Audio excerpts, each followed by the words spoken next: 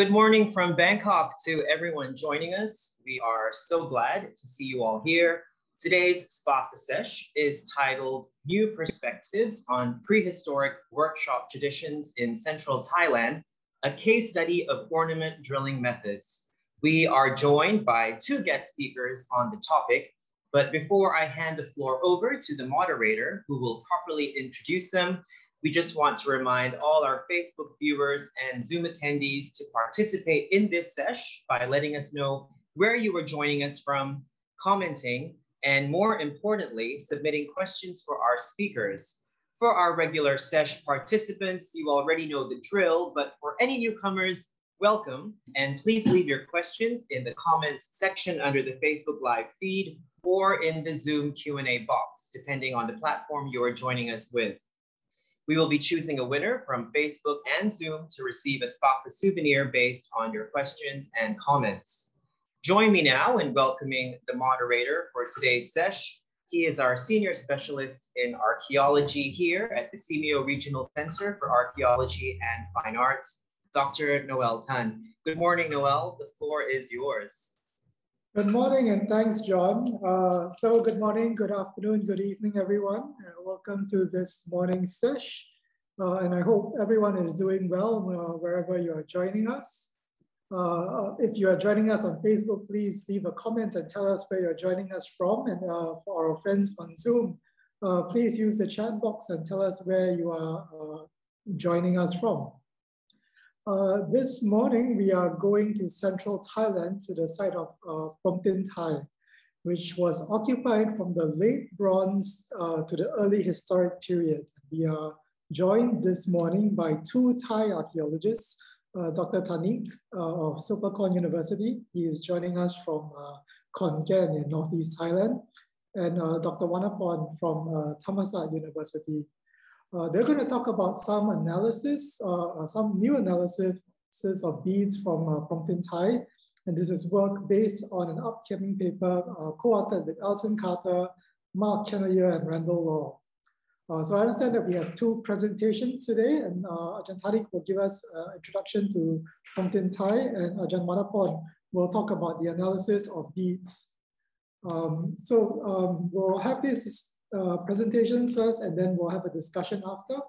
And as usual, just feel free to leave a comment at any time or a question at any time, and we will get to them at the end of the presentation. So without much further ado, may I get to Ajahn Thanik to introduce us to the site. Good morning, everyone. Good morning from Khon Kaen. I am now in the rural area of Khon Kaen province in Isan, in the northeastern part of Thailand.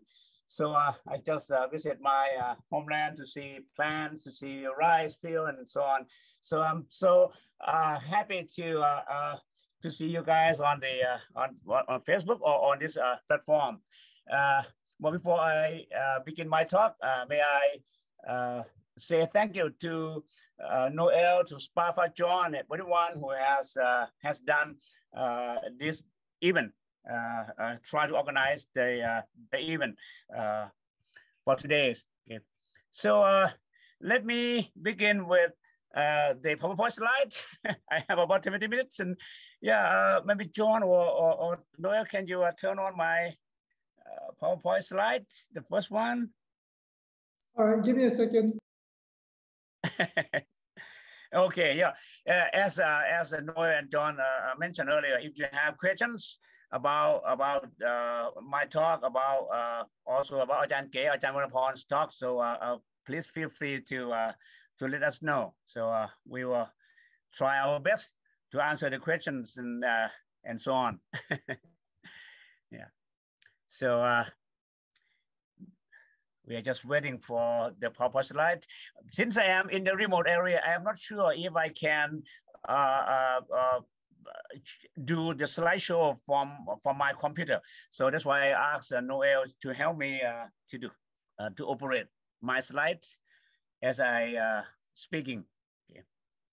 So Noel, if you are ready, you can start with the first slide, or even the second one.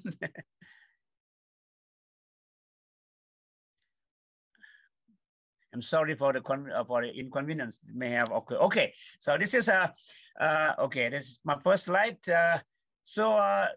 Actually the topic that I like John and Noel mentioned earlier is about the recent study on the stone ornaments from the sites that I have been working for decades. The name of the site is Phromtin Tai. It's located in Kok Samrong district of Lopburi province. It's about 23 kilometers northeast of the city of Lopburi. So it's not very far from the town, from the modern town of Lopburi. Again, my name is Thanik Lertchanrit. I am the full-time faculty member at the Department of Archaeology at Silpakorn University in Bangkok. So if you like to get in touch with me via email or the other channel, you can contact Papa. You can contact me first, and then he has my my even phone number and email address. Okay. Next slide, please. So the site that we are focusing on today is Phromtin Tai. However, we will mention some other sites that contemporaneous with Phromtin Tai during the Middle Age. Or to say more specifically is Iron Age, which is the focus period, our focus today. So sites that are contemporaneous that have been studied, and some ornaments from those sites that have been studied are Saptampa, Pomanao, Nen Ulok, Ban Chiang. Those are in the northeast.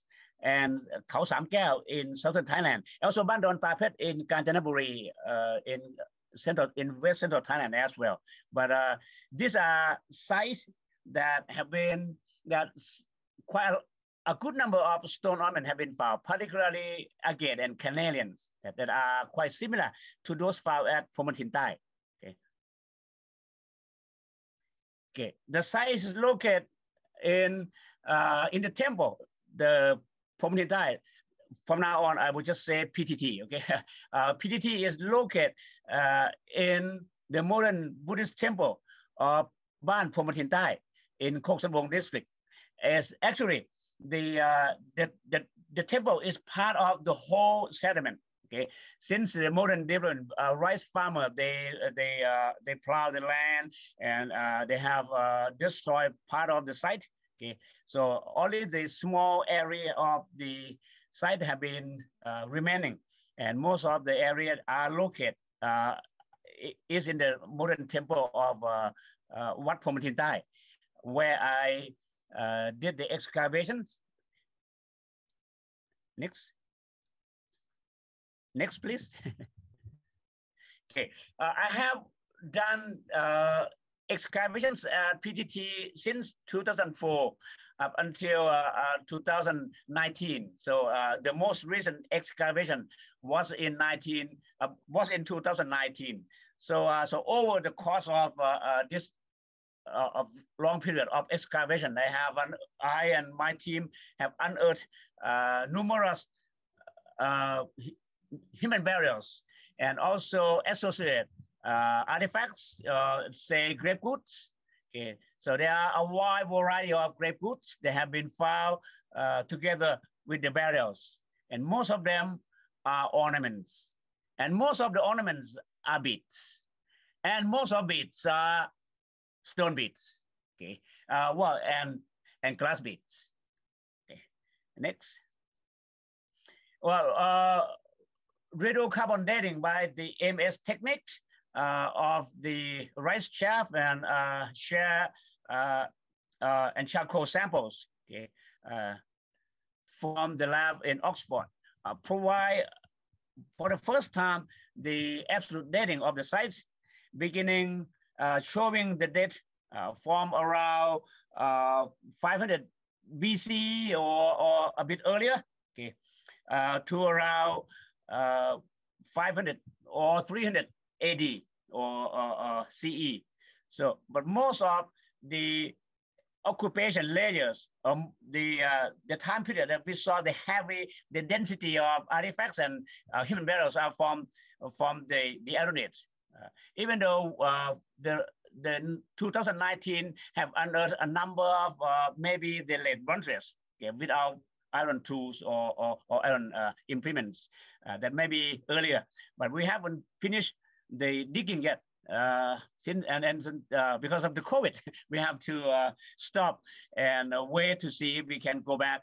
But it seems unlikely now due to the recent flooding of the site. So the test unit was flooded, and I would need to do something else to try to reach the sterile layer. But I do believe that probably the initial occupation of the site may have begun even earlier than late bronzes, maybe late Neolithic, according to the style of the pottery that I talked to one of the ceramicists who work in Central Thailand, Dr. Lispori. She saw the portrait that I show her. She told me this might be late Neolithic kind of pottery. Okay. Sorry. Next. However, the focus of our study is on ornaments from the Iron Age, or maybe the later phase of Middle Age. Yeah. And almost all of the stone ornaments or the artifacts that of the sample that we use for our study are from burials, but some of them are from non-burial contexts as well. But most of the stone ornaments are associated with burials. As you can see, the lower left photos, those ornaments include greenstone, carnelian, agate, and some sorry, and some other stone that may be marble. As I will have the photo of those later on, and also see the upper right corner is the photo of ear stud or ear plug. They are made from clay. So this site is very rich in terms of personal ornaments, not just beads, but some other kind of ornaments, including earring, ear stud, finger rings, toe rings, bracelets, as well as belt. Okay. So quite rich in terms of ornaments. Okay. Apart from ornaments, some other grave goods that I have found from PTT include bronze axe, iron implements, knife, sickle, spade, horse. And based on the study of different type of evidence from this site, we think that people at PTT since Middle Age until the early historic period, they subsist on a wide variety of strategies, including hunting, gathering of wild plants and aquatic animals like fish, turtles, crabs, and some other water animals. And also they also practice farming. We have found remains of rice and millet at the site. So rice and millet tend to be, well, I don't know if they were main diet or not, but according to the number of the remains, we have found rice and millet remain quite in good number. Okay. By the way, we have also found other plants remain as well, like cotton, sorghum, and some of the wild plants, suggesting people subsist and exploit different kind of plant foods and also animal foods. But one of the key activities in terms of cultural activities that we have found the evidence of it is copper ingot production, copper smelting, and also ornament productions. So in terms of copper ingot production, we have found thick layers of slag. Okay, now Dr. Oli Price are working on the analysis of the metal implements and also slag from my site. So we should hear the results very soon. And to see if they have adopt different techniques of copper smelting at the other site in the nearby site, like the Kawamujan area, Non Bagla, Nin Kam Hang, and Non Bawai, which are the main or large scale copper production workshops. And also, we also found evidence of ornament production, particularly shell ornament production, okay, not beads production, and stone-based productions. Most of the evidence of those ornament productions include fragments of unfinished product, and also the drill out core of from the shell and also stone, like the photo on the lower right corner. That is the shell dug out core. Okay. And also, one other thing that I think that also play an important role in this community is the textile production. We have a very large number of clay spinning wool. Okay, like the photo in the middle. This kind of small round item with a hole in the center. So that is not bead. It's a spinnable or spinning or textile production tool to make thread or yarn for textile production. We have a lot of them, and a wide variety of size, shape, and also decoration as well. And some of them even were in the barrel as well, the spinnables. Next. Yeah, these are photos of iron tools from PTT and from the surrounding site.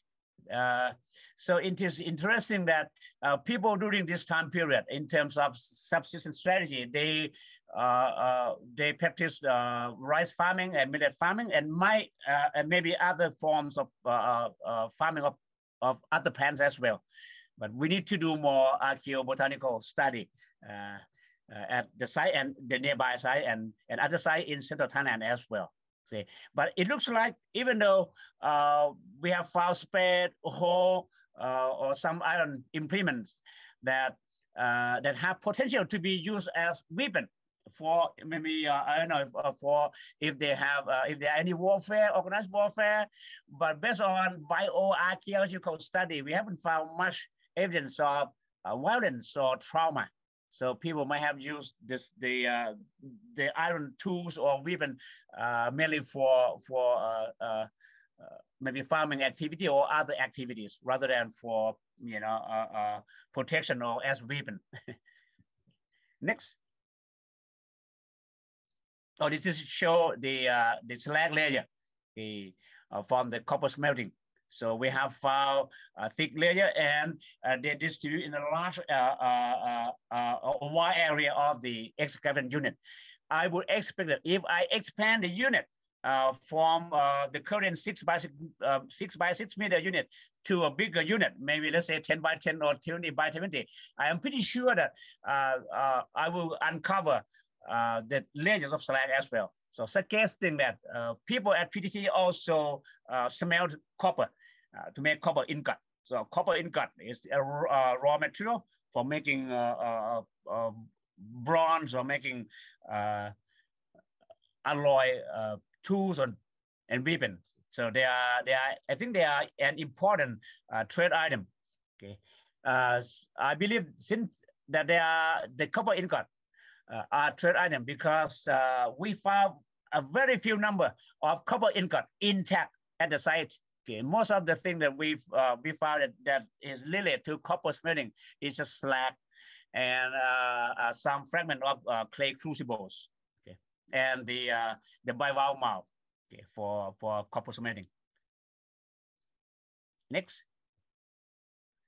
So here are photos of the bivalve mouth for making copper ingot. But what is interesting about this clay mold is that a pair of them was found as grape goods with an individual. So as I show in the photo on the upper left corner. Okay. So maybe this barrel belonged to the copper smelting expert or specialist at the site. Okay. So this guy has no ornaments, by the way. Okay. But there's only one barrel with the clay mold for making copper ingot at PTT. But again, from the unit of 6 by 6 meter. So next. Yeah, as I mentioned earlier, most of the grape goods and are ornaments, and most of ornaments are beads, and most of beads are stone beads and glass beads. The pilot study of the compositional analysis of some stone beads from PTT by Ellis and Carter suggests that some beads, particularly the agate and carnelians, okay, beads, they are the raw materials from not from local area, even though there is a mountain called Khao Mokun in Lopburi area where there are source of agate and carnelians, but we so far we haven't found any evidence of the mining or the use or the exploitation of the agate and carnelian from Khao Mokun to make beads or some kind of ornaments. So it seems like the agate and carnelian beads from PTT are import items, okay, based on the compositional analysis. Okay. Next. This is another photo by Carter and Raw, suggesting that the source of the carnelian and agate beads might be located in northwestern part of India. So very far from PTT, very far from Lopburi, very far from Thailand. So, so there must be some kind of trade network, okay, to bring those items to some part of the India and further west to further east. Sorry, further east to Central Thailand. Next. These are just a photo of some of the ornaments found at PTT. The upper photos show the agate. So this kind of agate beads that have a very unique shape. I think Ajahn Kay will mention this in the analysis in her part when Ajahn Kay discuss about the analysis. Okay. The lower left corner are glass beads. Okay, they seems to be pretty unique in terms of compositions. Maybe the one glass bead maybe import from China. So again, I need to do more compositional analysis of the glass. Okay, the one on the lower right corner is carnelian. So a typical kind of form of kind of round shape, okay, that we think it is import. Again, it's not local items, not local good or object. Okay. However, so far, the pilot study focused on the compositional analysis rather than the dealing techniques. So dealing technique might have the results of dealing technique might show different or support the hypothesis about the use or the exploitation or the trade network. Okay, as Ajahn Kay will talk later on. Okay, next.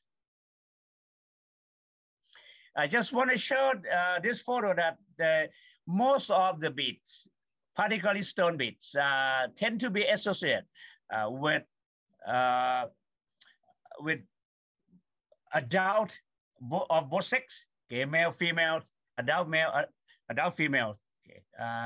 There are no specific gender that tend to that show a strong association with stone ornaments.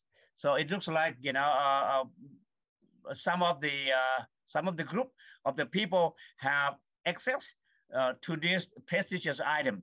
Okay.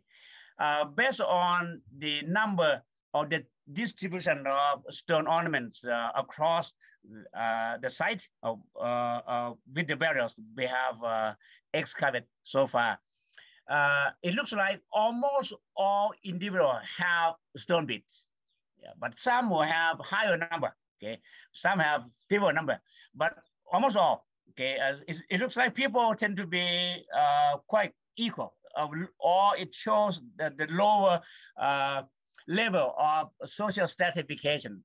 Okay. This guy, like the Baron number 12, has quite a wide variety of grape goods, okay, like marble earring, bead necklace, ivory bracelet, shell bracelet, polystone axe, and some portraits. Okay. Next. This is, as I mentioned again earlier, that there are a wide variety of grape goods, and most of them are ornaments. This slide show an individual with a different kind of ornaments. One individual with different kind of ornaments, toe ring, finger rings, anklet, bronze anklet, and the string of glass beads, as you can see from the photo there, and some pottery. This individual has is very rich in terms of body or personal ornaments from the head to the toe. Okay. Next. So just another individual with ornaments. This guy with ear ornaments are made from seashell. Okay, so we found a pair of earrings. Okay, one on the left ear, the other one from the right ear, and also green stone beads. I don't know if you can see a small just below near the mandible. See, at least we found four of them, four of stone beads, four green stone beads. So this also very interesting. The green stone beads. Some individual has only green stone beads, not agate or carnelians. Okay, and again we have found that similar green stone beads have been found all over Central Thailand. Okay, and we need to know the provenance or the source of this stone. We are trying to get the source of this stone bead as well. Okay, we have done some dealing techniques as maybe Janke will tell you guys. Okay, next. This is an individual from what we did 2 units, 2 6x6 unit. This is another unit called PTT-S4 that it was found in 2019. So this individual, even though the bones, the remains are not in good preservation, so very poor preservation, but from our careful examination, excavation, and also sifting, we have found over 40 agate beads from these single individuals. It's very interesting. Okay, no other kind of ornament so far.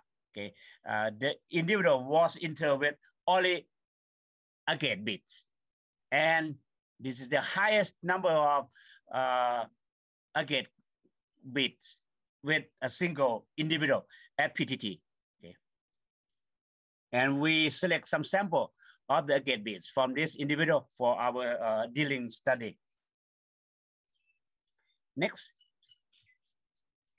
Yeah, there are some, here's the photo of the beads of different raw materials, clay, shell beads, glass beads, stone beads, or maybe some other artificial raw material beads that made from maybe something that tried to imitate stone beads, like the lower left, lower right photos. Okay. Next.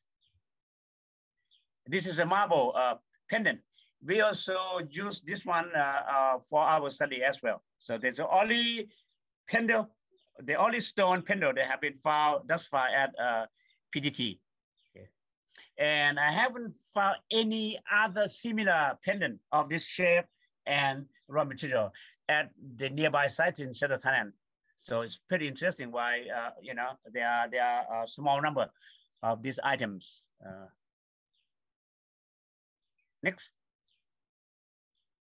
These are the agate beads from PTT that we use as sample for our study. Okay. I think I might have more details about it. I just want to show first. Next.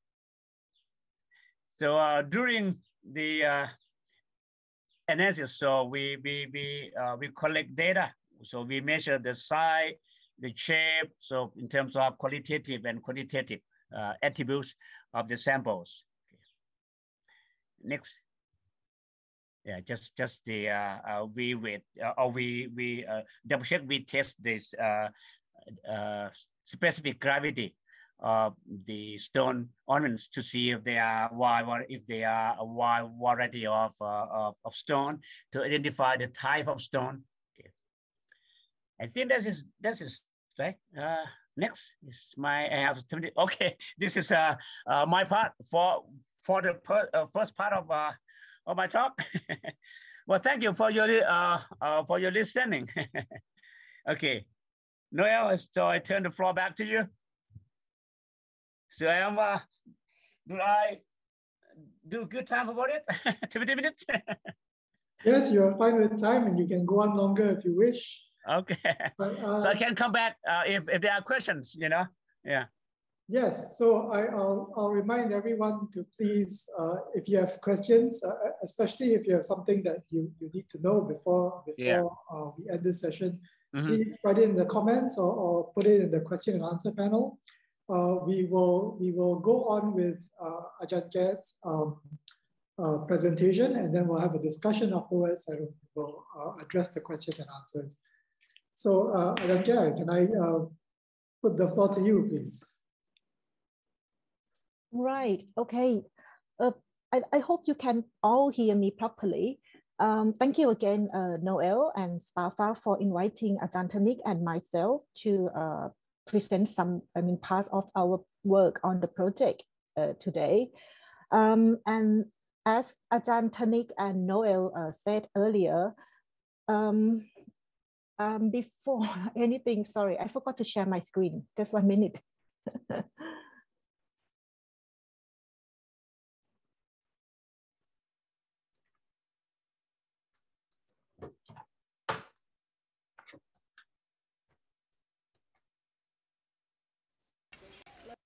Hang on.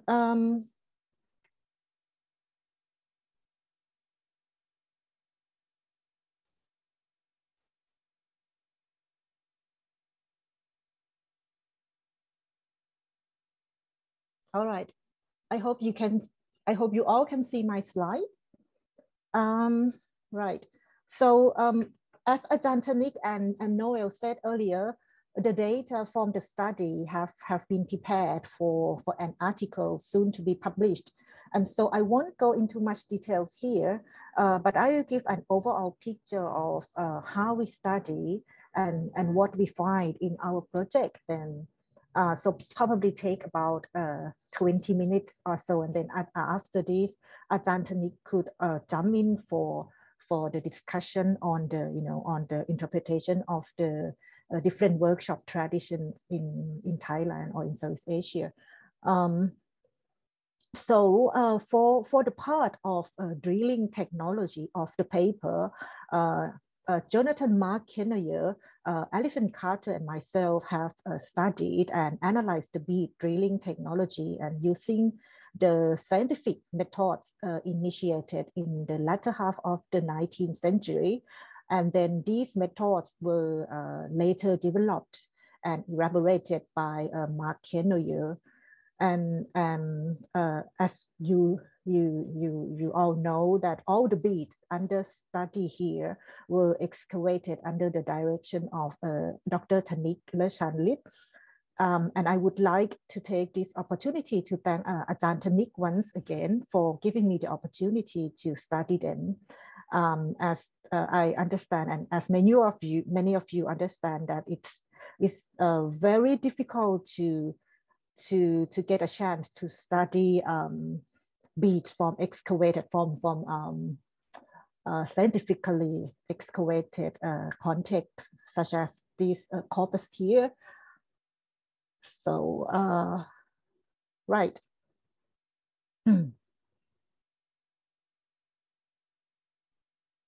So what are the methods that we study? So we carry out a metrical analysis of the drill hole morphology, the bead drill hole morphology, I mean, which means the drill hole dimension. And so we carry out, we need to measure carefully the drill hole sizes, the drill hole shapes, and then we have to carry out a microscopic examination of the drill hole surfaces. So for example, here you have the silicone impression of the bead, yeah, using dental impression materials, and then the measurements were done carefully. So every detail is count. And then after that, we take these impressions to examine under the field emission scanning electron microscope to observe the 2 marks that were left on the drilling surfaces. And then the data resulted from our examination are compared with the data obtained from experimental and ethnographic studies that have been carried out over a long period of time by Mark Kenneyer to help with the identification of the drilling technology. And then the data also were compared with the result of the previous study of Alison Carter, who many of you know that has examined a large corpus of stone and glass beads in Cambodia and in Central Thailand.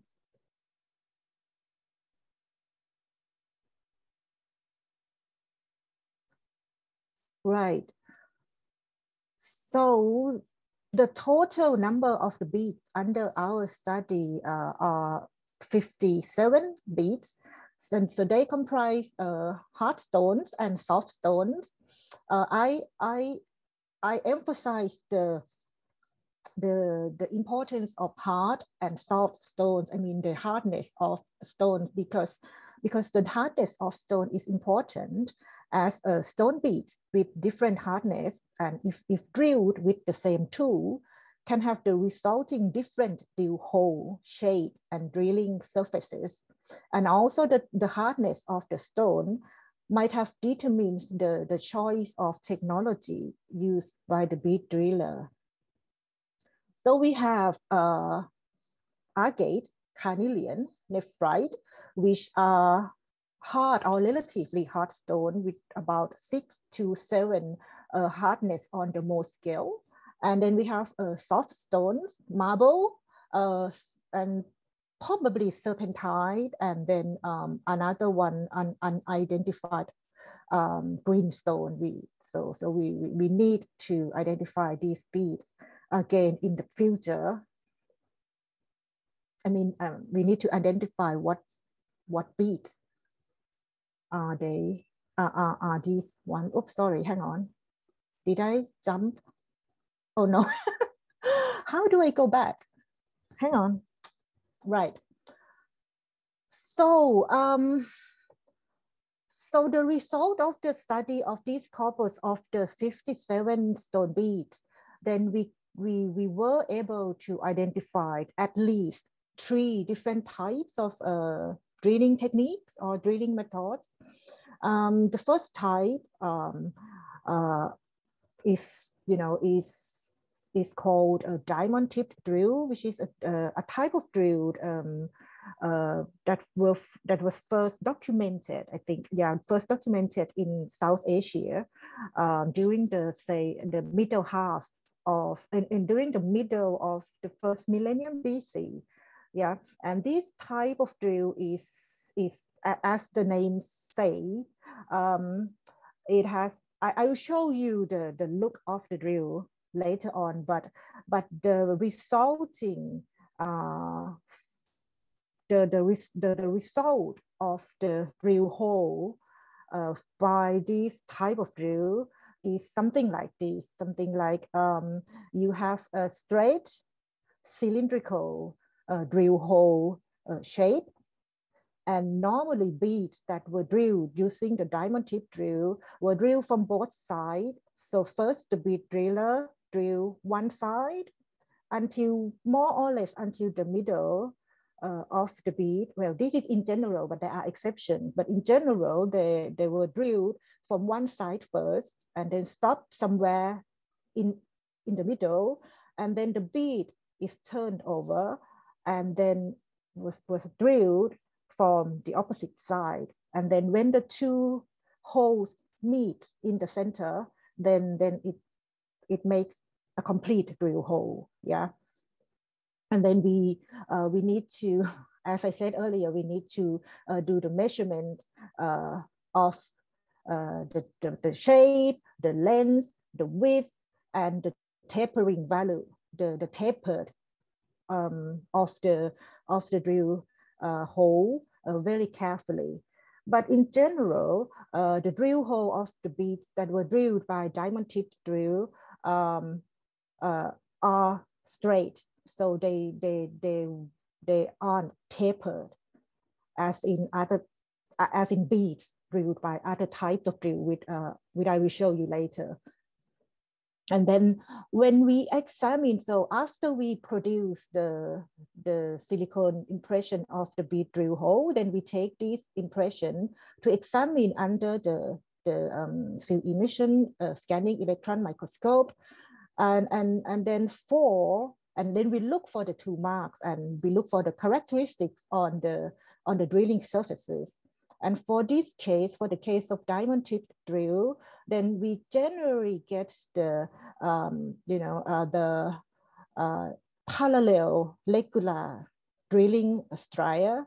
So you can see here that you can see the drilling stria that are relatively regular, and they run in parallel along the hole, the drill hole.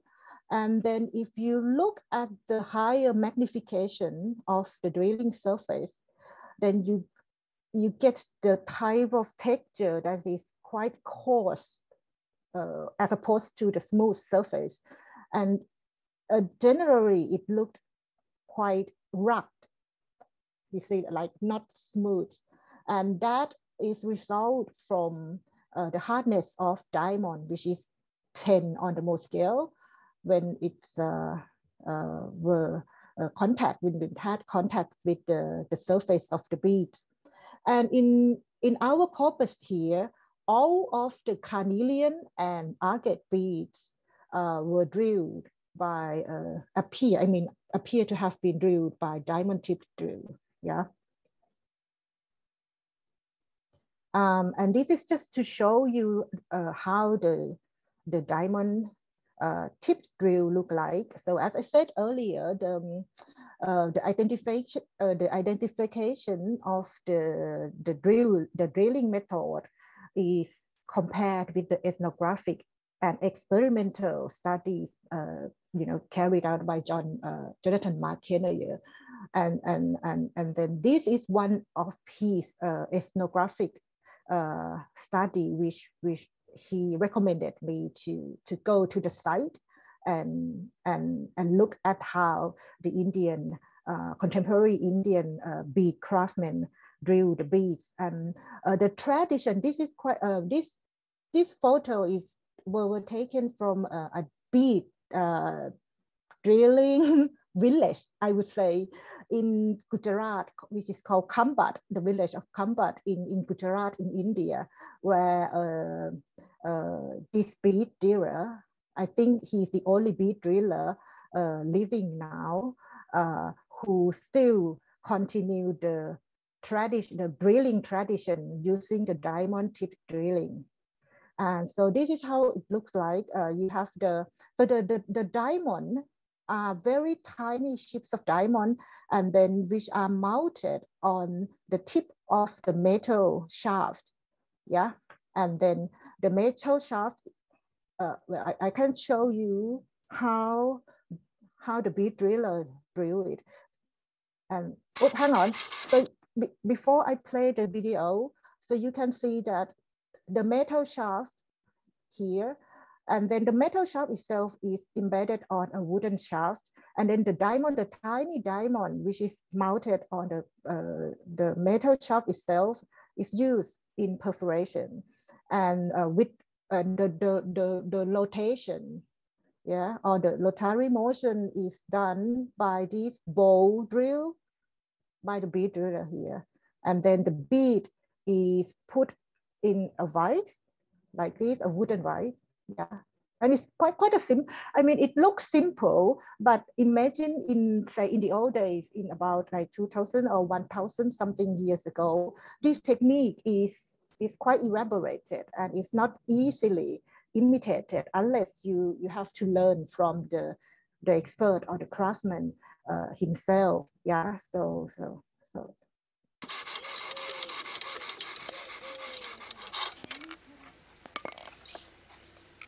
અને ભોરન દોરણ નહીં છે ભાઈ હા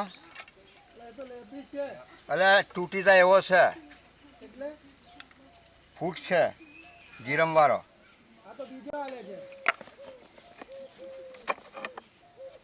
એ આમ જો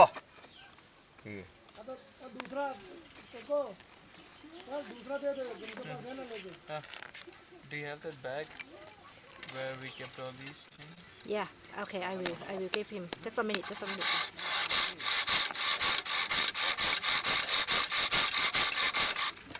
Yeah, okay. Oops, sorry. How do I? Right. And the other, I mean, the second type of drill that we were able to identify is a kind of method or technique called metal with abrasives. And as the name indicates, then it's the technique which is drilled by a metal shaft that are coated with certain types of abrasives. Abrasives, I mean, it could be like a grounded stone with higher hardness, such as quartz or corundum, yeah. And the characteristics of the drill hole produced by this type of drill is different from the drill hole that were produced using the diamond tipped drill. And you can see here, the shape of the drill hole is tapered, yeah. I mean, by looking, you can already see, but we also need to measure the bead shape and then calculate the tapering value, yeah. So then we take this tapered cylindrical bead shape or the drill impression to examine under the scanning electron microscope, and then we see that the 2 marks left on the drilling surfaces are again quite different from those observed on the diamond tip drill hole. They do not, you know, the bead drilled from this method, they don't produce obvious parallel regular drilling stria, but rather the stria that you can see, it is not obvious as the diamond tip drill, the stria, the drilling stria. And then and if there are drilling stria, then the stria wouldn't be as regular, and they would be something like discontinuous, yeah. So it's kind of different. And then when looked under a higher magnification, then the surface is not as coarse as in the diamond tip drill. Rather, the drilling surface looks a little smoother, but somehow still coarse. Yeah, this is just one example. The coarseness of the drilling surface also depends on the hardness or the type of the abrasives used, you know, on coating the metal shaft, yeah. And So the examples of the beads that we study, serpentine beads, and then some nephrite beads. No, not serpentine. I think, yeah, sorry. Serpentine and some serpentines and almost all the nephrite beads were drilled using metal with abrasives. Yeah. And this is a picture of examples of metal drill with abrasive. Look how the metal drill with abrasive look like. So these are the drill made by Jonathan McKenna. Yeah, he during his experimental work. Right, and so the third drill type that we were able to identify is like it appear to be something like a stone drills, and stone by stone, I mean probably sherd drills. And the drill shape of the drill hole of the bead of stone drills are different from the diamond tip, but somehow could be similar to the metal drills with abrasives, but they could be more tapered. So it's very, we have to examine very carefully the difference between stone drills and metal drills. But in general, the diameter of the drill hole of the bead by stone drills are larger than those drilled by the metal drills. And then sometimes you get a irregular groove or drilling stripe. And then you see the groove here, some of them are larger and some of them are smaller. And according to Mark Kenneyer, he suggested that the difference between the largeness of the drilling style could result from the ship, the stone tools itself, that the stone was shipped before used to drill the beads. Now, and the shipped part of the stone produce the irregular drilling stripe. I'm sorry, you probably can't see very clearly on the slide here, but then if you look at the higher magnification here of the drilling surface, you can see that the texture could be coarse or smooth, and it depends on the type of stone as well. And then it depends on the type of abrasives as well, because some stone drills may have been coated with abrasives before being used to drill the beads. Yeah. And for stone drills, it appears that the marble beads and some serpentine beads in our corpus were drilled using stone drills. Right, and then here comes the important finding in our project. I think, and all of us agree that there might be a certain type of drill. There might be a certain traces that could suggest that the local people or people in somewhere in Southeast Asia had adopted and adapt a diamond tip drill, because the drilling, the drilling characteristics that we observe from the flat agate beads, the flat agate pendants, such as the two here, and some beads, some carnelian beads with specific shapes, show that they were drilled using diamond tip drill, but somehow the drilling method are different. For example, the drilling, the diameter of the drill is generally smaller than the typical diamond tip drill that we seen on agate and carnelian beads of other shapes. And then in this case, it appears like two different sizes of diamond tip drill were used to perforate one complete hole of the bead. As I said earlier, like normally beads that were perforated by diamond tip drill were drilled from both sides, and then, you know, like from one side first, and then the bead is turned over, and then drill it again from the other side, from the opposite side. But this one, the diameter is smaller, and then it was drilled from one side, but using two different sizes of drill. And these kind of characteristics, according to Mark Kenoyer, have never been documented in South Asia. So we think that it is possible that, as I said, local people here may have adopted the technique. Yeah. So future study is needed. Right. So just quickly sum up that I think it appears that there are at least 3 workshop traditions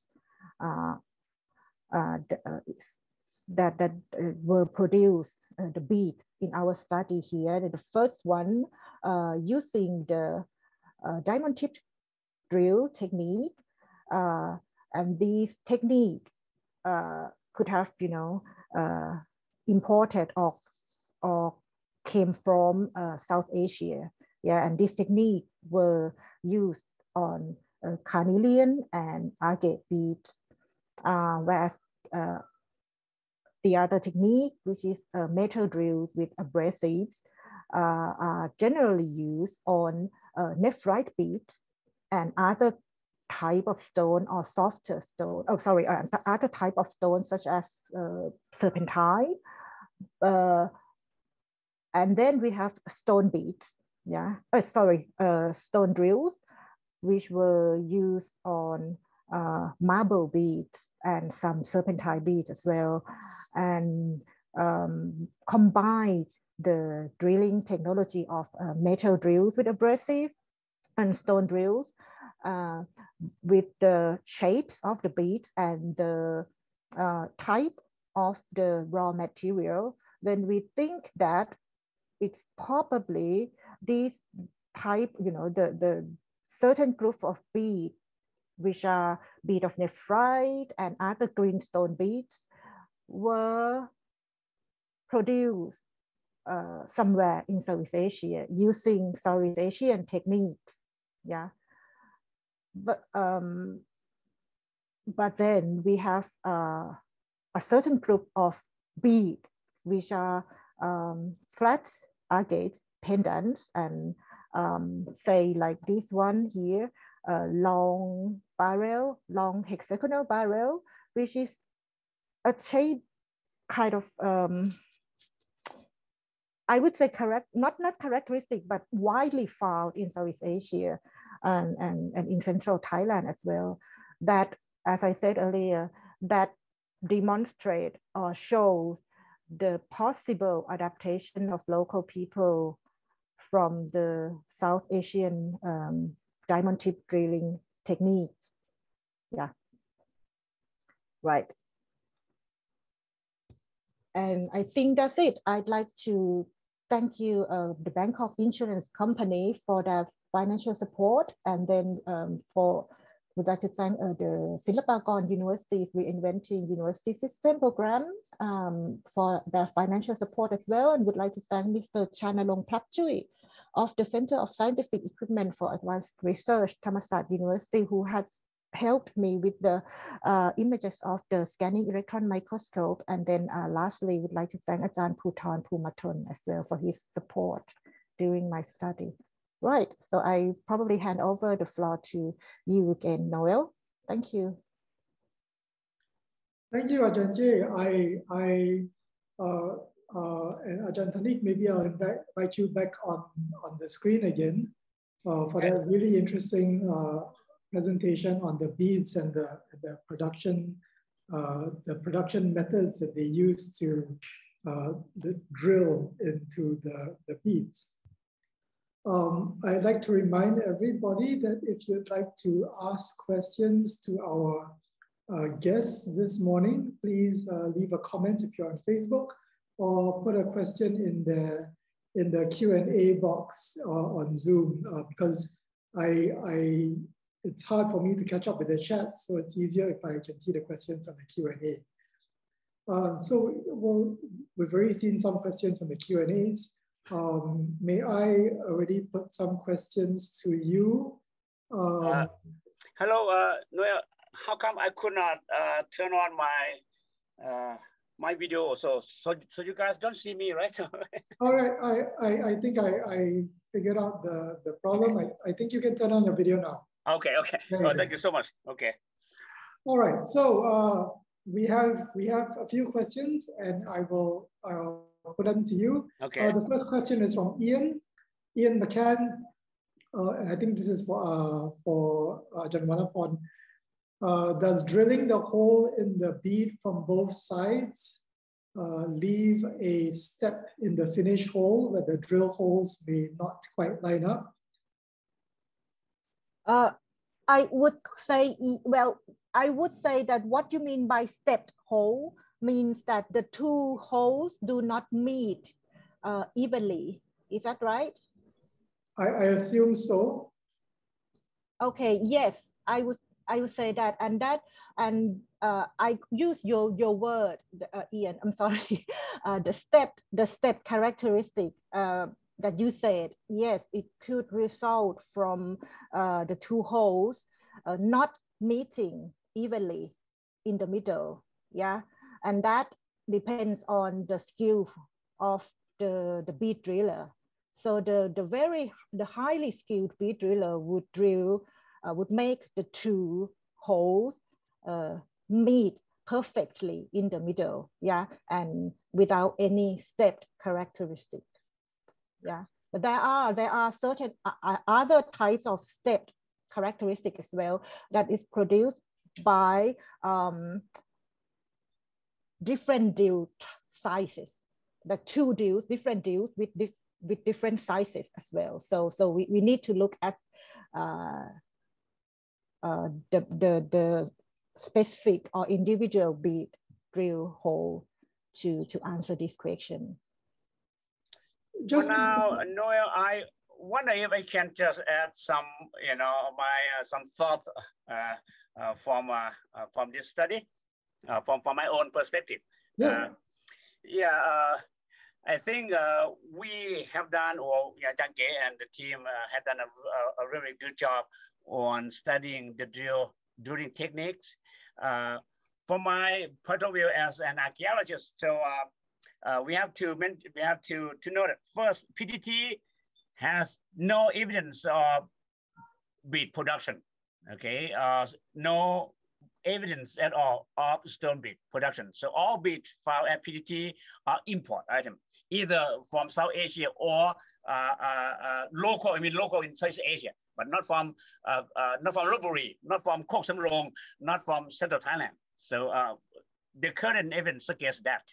Okay, so but from the study, as Ajahn K mentioned, there are at least 3 drilling techniques, that have been found from the bead found at PTT. So this is very interesting. Why people at the same time, during the earliest at PTT, they continue to import beads made from other workshops, made from different workshops.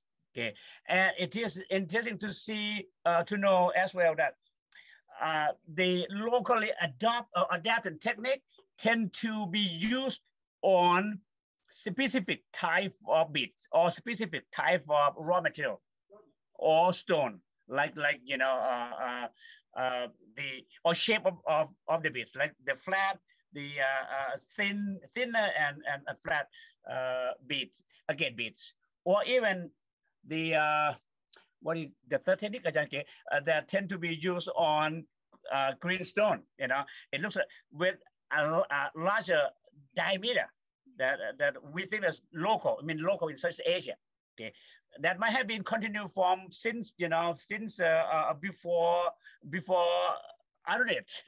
As we know that there are some deal stone dating to Neolithic or even before Neolithic. Okay, that might be maybe the tradition that has been continued since maybe Upper Paleolithic or Neolithic to the Iron Age. Okay. However, as Ajahn K mentioned, we will need to study more in terms of the source of the raw material, particularly stone, the green stone bead, the green stone ones. We need to know where where source of those stone. Okay. For again the Canadian, we tend to know quite not quite a lot, but quite confidently. So most of them are from South Asia, rather than from local source in Southeast Asia, or even local source in locally like Kamokun. Until we do more geochemical analysis of those stone sample from Kamokun. So this, by the way, I think for I still have some question why people at PTT during the materials, use different kind of stone bits made from different workshops. Okay. So are there any further clues to study them in more detail in terms of who import those and why, or what is significant or meaning of the introduction of those beads? Yeah. I have a follow-up question from that, because from what both of you have mentioned, you've mentioned the idea that there are different workshops, evidenced by the different production types that you can see from the beads. But I wonder if those production types are really just dependent on the material of the beads. As you pointed out, agate and carnelian are harder, so you need a diamond tip to drill them. And nephrite is softer, so you don't need a diamond tip to drill them. So maybe it's not really workshop productions, but you'd expect that if you were a stone bead driller, you would know that this stone requires this kind of drill, and this other stone requires another type of drill. So it's kind of stone, the raw material choice, rather than tradition, cultural tradition. I mean, I know, but I do agree with you, Noel, that the different techniques tend to be as related to specific kind of stone type or raw materials. Yeah, in terms of like harness, right? And Jay mentioned. Yeah. Yeah. All right. So I want to get back to the Q&As from the audience, because we have a number of them, and I would like to get through them before the session ends. Okay. We have a question from Gina, and I think Gina Palevsky, and she has two questions, one for each of you. For Ajahn Thanik, first she asks, do you have any evidence for the type of materials that were used to string the beads? And she was curious particularly about the example from PTT where where you have these beads around the ankle. So do you have any idea about the materials used there? Okay, for my part, no, so far I haven't found evidence of that that Gina asked. Okay.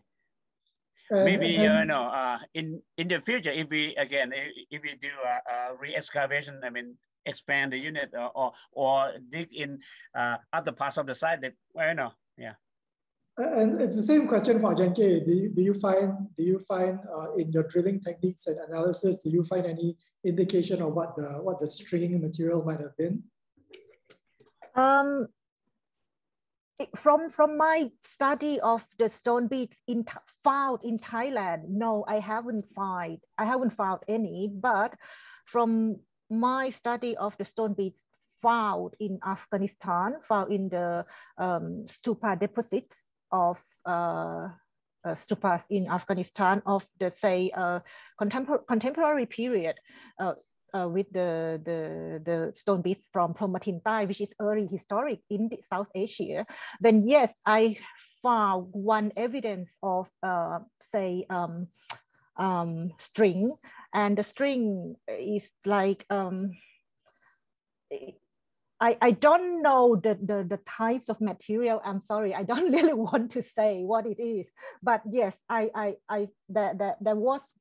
is one case that there is like traces of string still inside the agate barrel bead. Yes, yes. I assume you're not saying because it's not published yet, right? It's not published yet, but it's mentioned somewhere in the museum catalog of the British Museum. but talking about string, as I mentioned, that we have found quite a large number of clay spinning wheels that are tools for making yarn or thread. You know, there's string for sure, but those string may not have been used in the production of the beads. Those string might be used for other purpose, for other functions. Yeah. All right. The next question is from DZ. It's a simple one. What was the metal used in the metal drills? Would you like to say something, Ajahn Thanik, or would you prefer me to? I will ask you to answer this question. Thank you. Sorry. Okay, maybe you could help as well, because I think well, according to Mark Kenneyer, he said that the type of metal used to perforate stone beads of relatively hard stones could be, or must have been quite hard, something like iron or something like steel shaft. Copper could have been used as well, but as copper is not as hard as iron, and it could as well break during the process of drilling. But as we said, we haven't found any evidence, as Ajahn Thanik said earlier. Well, so, I can say with high level of confidence that most of the iron tools or iron items at PTT are quite clear that they tell us they are tools. Like they are knife, they are spade, they are hoe, they are sickle, not as something that might be irregular or specific in form that may have been used for other functions, like for drilling. So I still do strongly believe that all the beads found at PTT were not drilled, were not manufactured at PTT. All right, and last question from Ian McCann, and this is something for the Thai archaeologists, because I have no idea about this one. How many burials have been found from cultures that use metal with no metal in burials?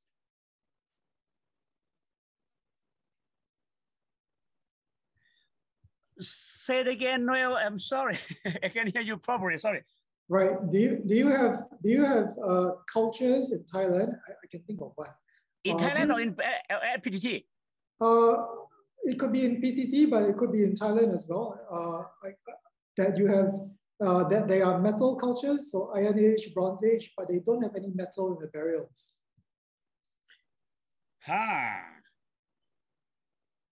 So good question.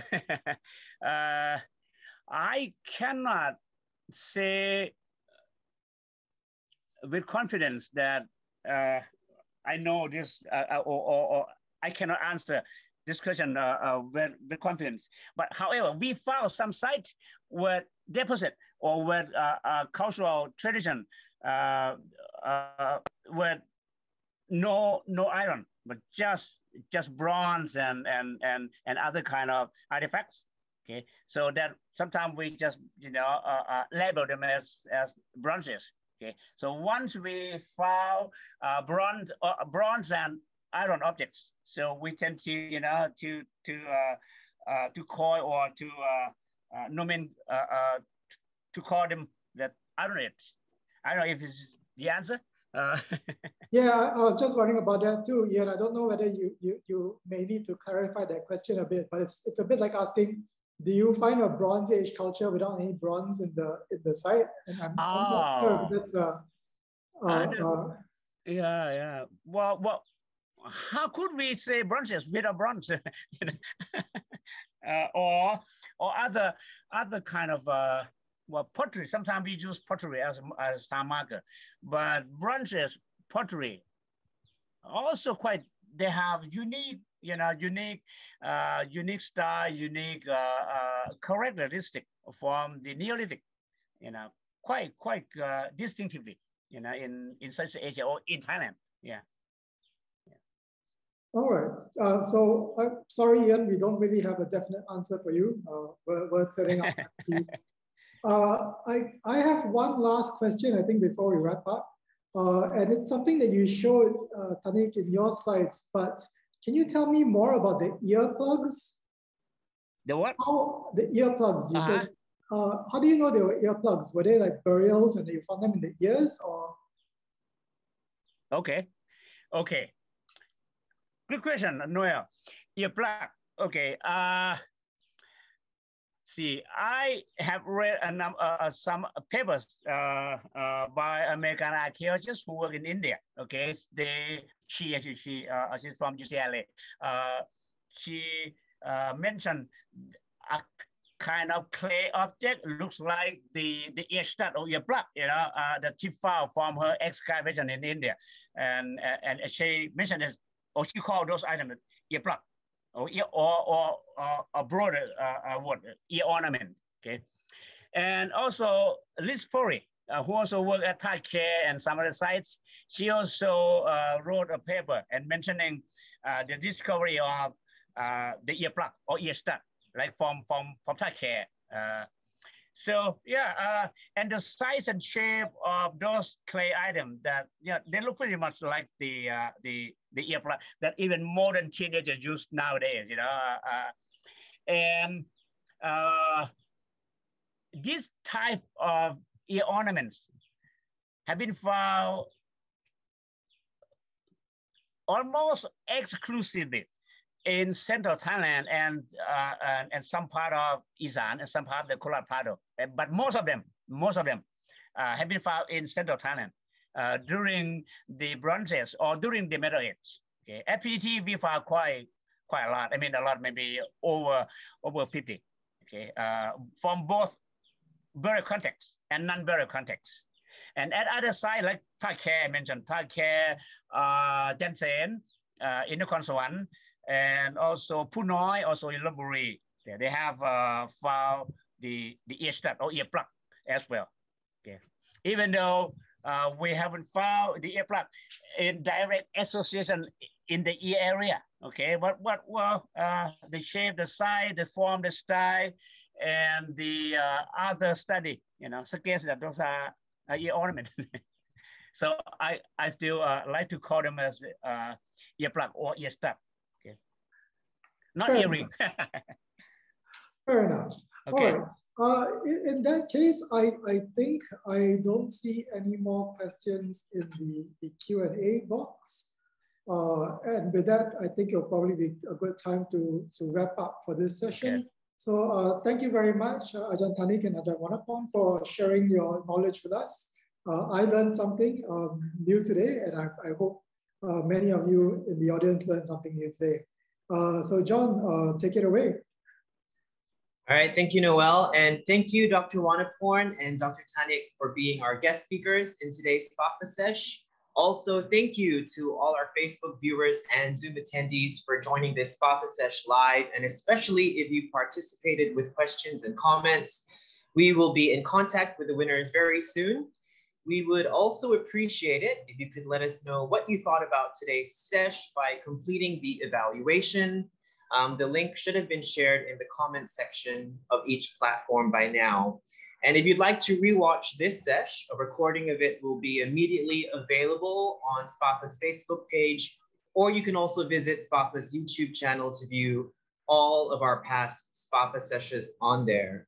So until we meet again at our next SPAPA sesh titled Development of Traditional Theater in Southeast Asia on 1st September, take care and keep safe.